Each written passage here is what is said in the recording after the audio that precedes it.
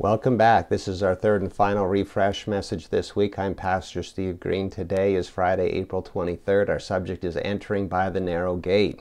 So we're in 2 Corinthians. Let's read chapter 6, starting in verse 11. O Corinthians.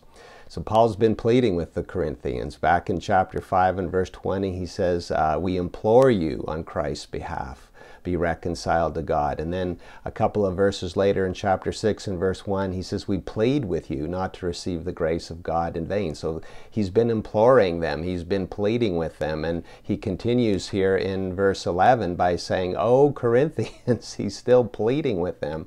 He wants to convince them of what it is that brings salvation to them.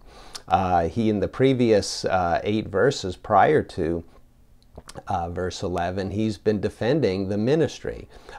He's saying that the issue isn't the ministry's fault. It's not the word's fault. The fact that they need to live righteously is not his fault. It's not God's fault. It's just the way it is. He says in chapter 6 and verse 3, and then as I say for 8 verses, we give no offense in anything, that our ministry may not be blamed. So any problems the Corinthians are having, it's not Paul's fault. And it's not the Word of God's fault. He's saying that they're in bondage, not because of the Word instructing them to live righteously. That's not where bondage comes from. He's saying the bondage comes from their own affections. We see that.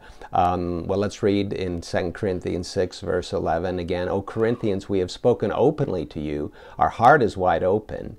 You are not restricted by us, but you are restricted by your own affections. So the solution to this is verse 11. Now, in return for the same, he says, you also be open. So it's going to be by not blaming Paul, not blaming the Word of God, not blaming God, but by opening their heart to the Word of God, that is going to release them from the control of their own affections, and they will not be under bondage. Instead of being under bondage, they will experience the salvation that comes through Jesus Christ. So then it would be things, and there's numerous things, but perhaps being angry. There's a human desire to be angry at times in certain circumstances. There's a certain human desire to be dishonest in certain circumstances. There's a certain desire to be sexually immoral. These are different temptations. These desires, these affections are the things that put us in bondage.